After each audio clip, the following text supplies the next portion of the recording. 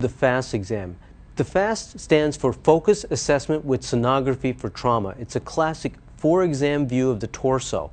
There's also what's also described as an extended FAST that includes a further examination of the lung, which we'll take you through in a later segment, as well as long bones, as well as expanded views of the heart.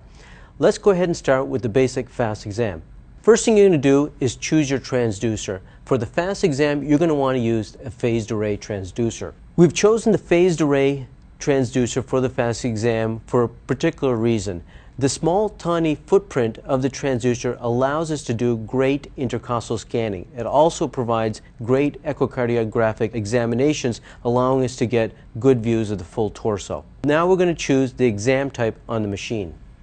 We'll hit the exam button. We'll choose the type of exam that we want, we'll hit select, and we'll be ready to start the FAST exam. Who do you do a FAST exam on? Anyone that you're worried about serious internal injury. That would be a blunt trauma or penetrating trauma.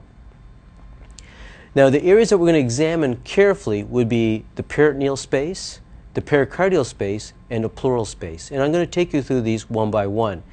Often what comes up is which space to evaluate first. Certainly if it's blunt trauma, we're going to look at the peritoneal space first, so we're going to start really at Morrison's pouch. And if it's a penetrating injury, I like to start at the heart first, so we're going to examine the pericardial space first.